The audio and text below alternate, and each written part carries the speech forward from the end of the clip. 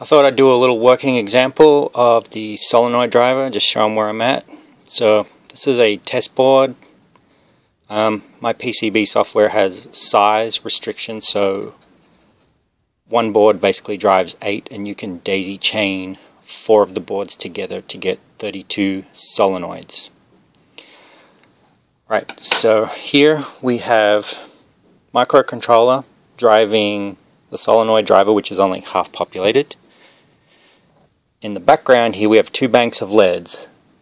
This bank pretends to be the solenoids. They activate on ground to the MOSFETs, and the front bank is basically status.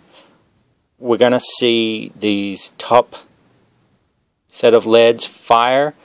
This mass of wires is the watchdog. So if the microcontroller locks up, the watchdog kicks in and turns all the solenoids off, and you will see the other light come on. So let me just fire up here. Yeah. Alright, so let me try that again. So when it fires up, solenoid number 3, which is kind of in the center of the picture, LED number 3 will turn on, indicating the watchdog is active. When the LED on the far end turns on, that means the microcontroller is on, the heartbeat's going, and we're all good. And there we go. So the top 2 are good.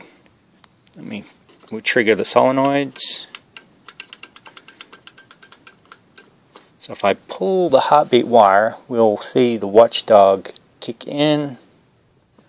Can't do it.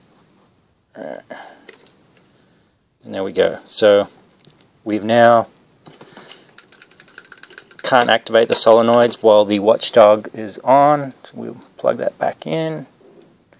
What a mess. Yeah. And we're back to active. So there we go. Working solenoid driver.